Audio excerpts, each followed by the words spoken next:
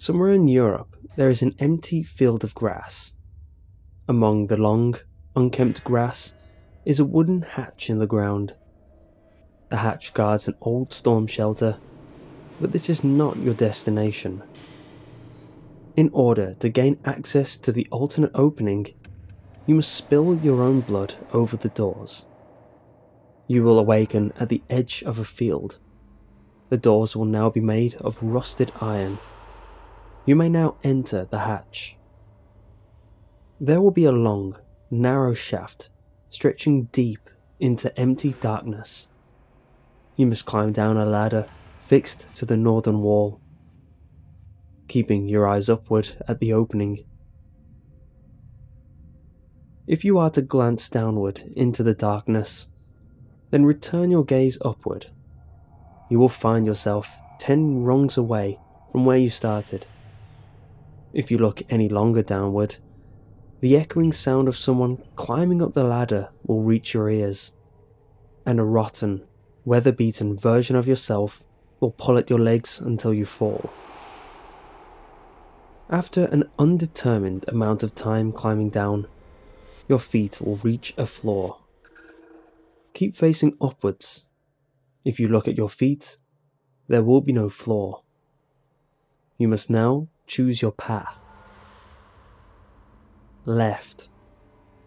Reaching into the darkness to your left, you will feel a cold metal plate mounted on a concrete wall. Keep your hand on this plate. Within the course of 10 minutes, it will rise to an excruciating heat and your hand will be burned. Do not remove your hand until the plate cools once again and lights click on. You may now turn around. You will find yourself in a long corridor. There will be a door corresponding to each year of your life on both sides. At the opposite wall, there will be a door marked Present. If you enter this door, you will find your future self 3 minutes before your death.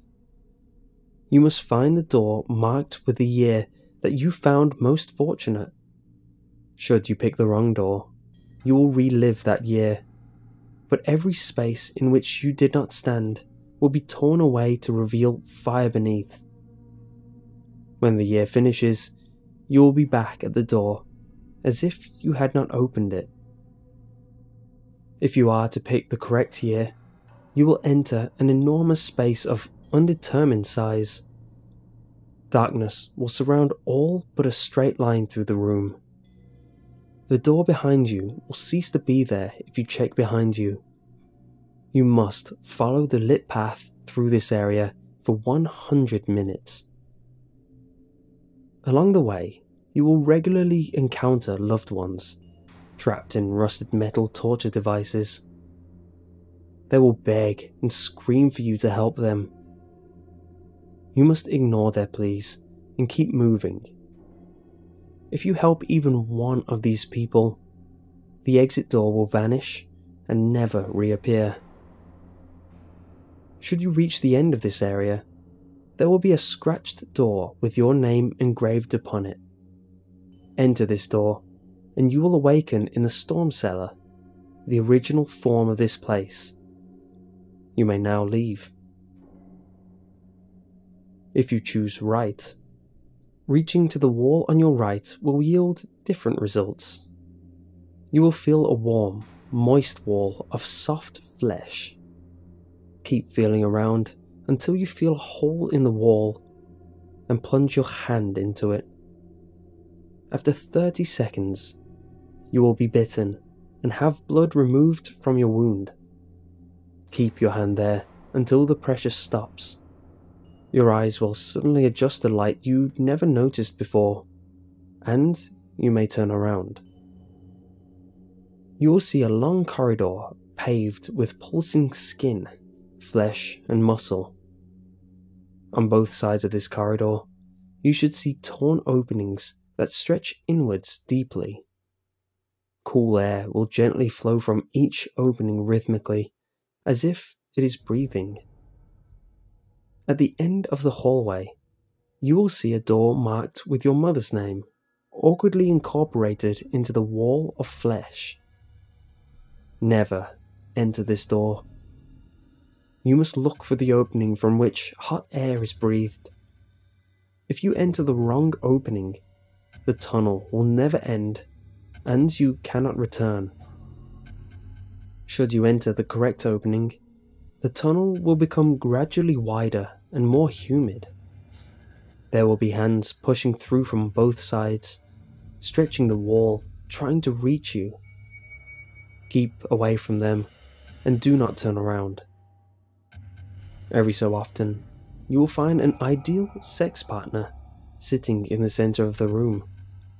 They will beg you to stay with them. Ignore them. If you stay with them, they will devour you from the waist up. After 100 minutes in this place, you will reach a hole leading to a far narrower tunnel. Enter this hole and crawl as fast as you can. The hands can now reach you and will caress you gently from behind the thin flesh. If you stop, they will drag you down. As you progress, the light will gradually fade and your heartbeat will become louder until it reaches an almost deafening volume. Open your eyes. You will be lying in the fetal position on the floor of the storm shelter. You may now leave. If you chose the left path, you will receive complete financial security until you die, but your hand will throb painfully once a day. If you choose the right path, you will be considered popular and charismatic by everyone you meet, but you will be plagued by nightmares of the tunnel. If you attempt this ritual twice, you will never awaken from those nightmares.